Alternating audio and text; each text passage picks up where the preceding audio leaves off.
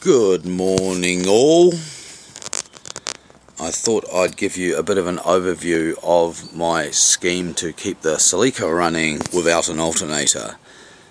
We ordered an alternator and a week later it still wasn't there, so we've had to do a lot of trips in the car using my jerry rig.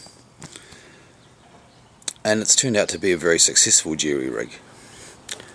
This got us home the first night that the alternator failed. We limped home, mainly due to lack of charge in the batteries. But I made some modifications to the wiring, so I basically want to just show you my final system here.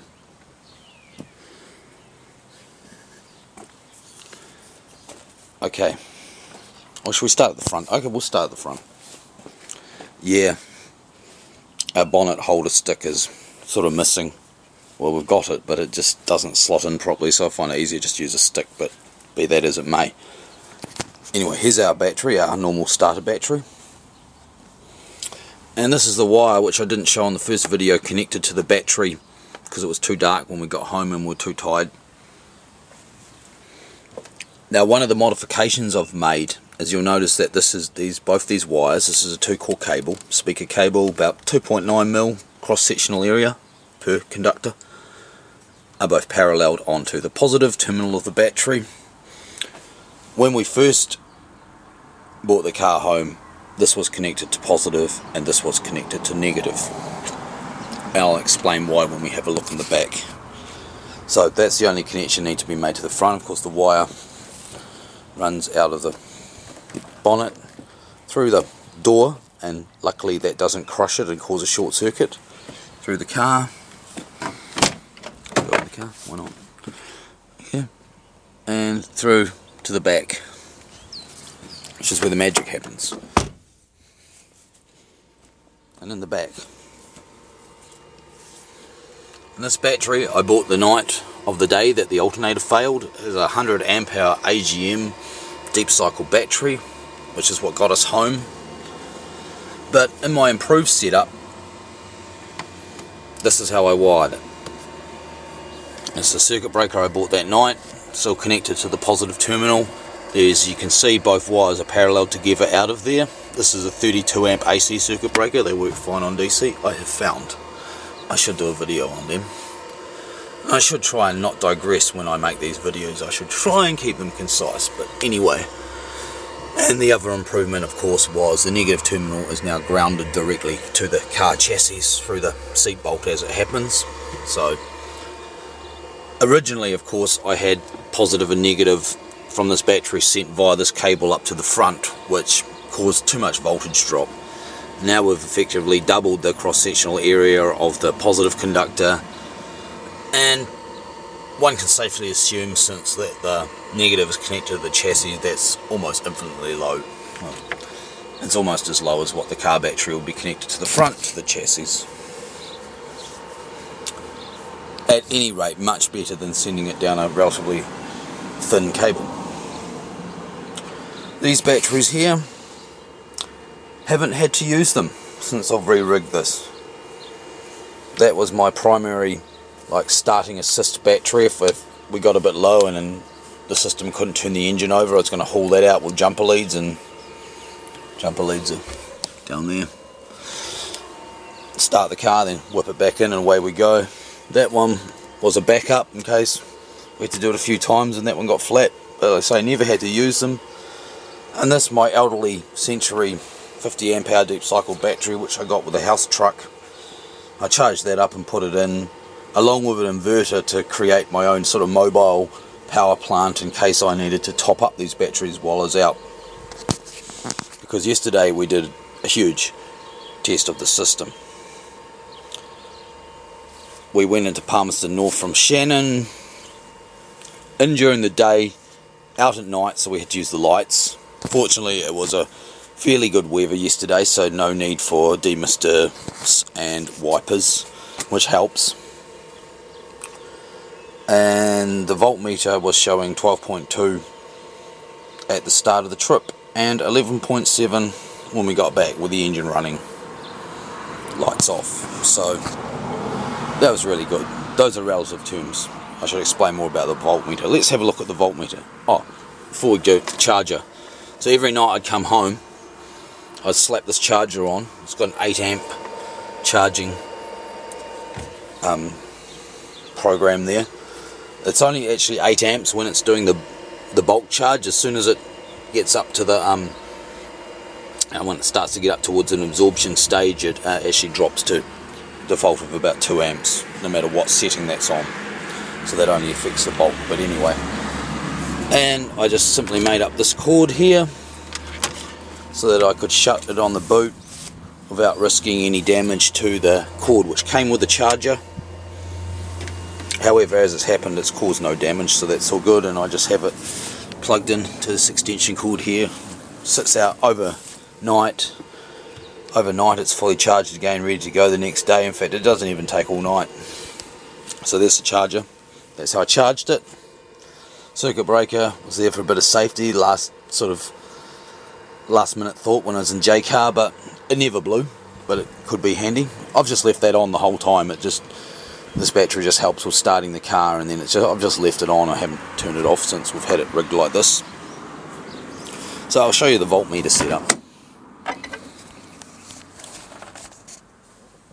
Inside the car. Right, key.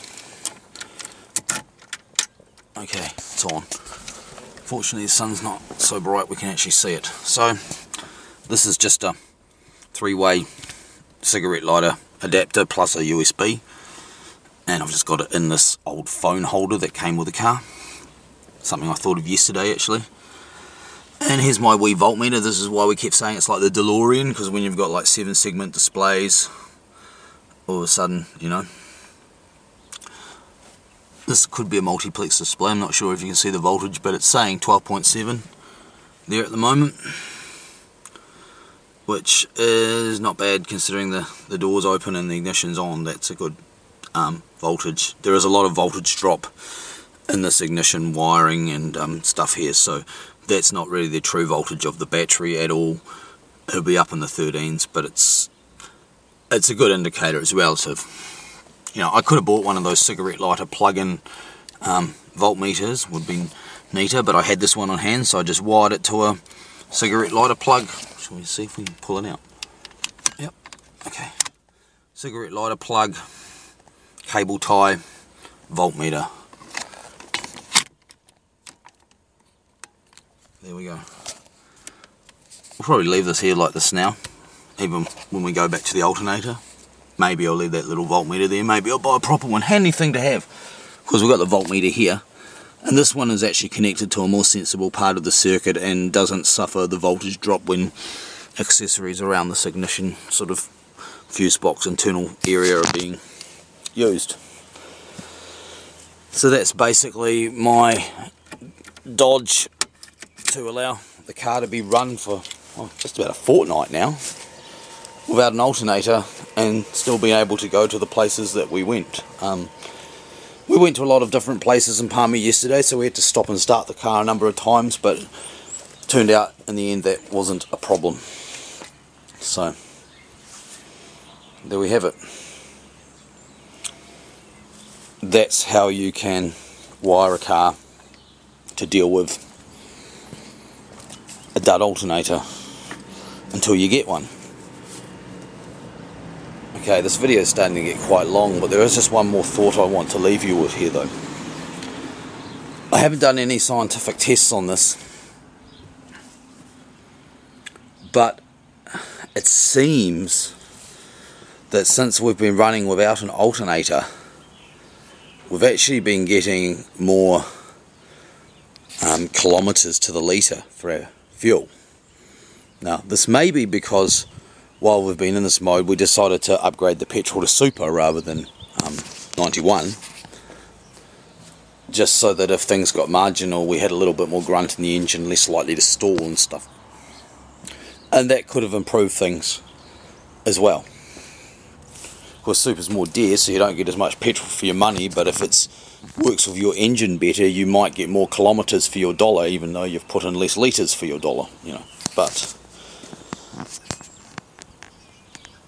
that may be part of the reason why we're getting what appears to be a better mileage. However, I think the other reason is because we've got no alternator. Oh, and here's the place where the alternator sits. As you can see, it's not there at all. There's the main connection to it, and there's the control connections there.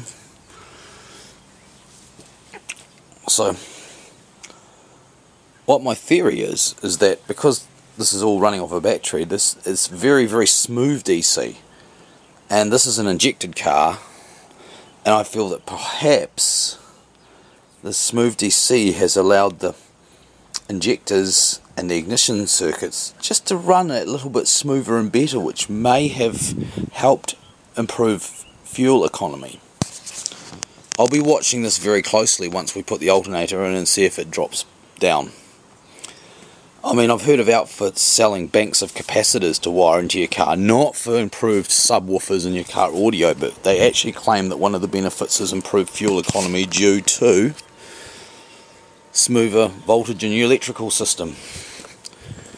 However, I wouldn't expect an alternator to be really rough, because after all it's a three-phase device producing DC, so it's going to be a pretty smooth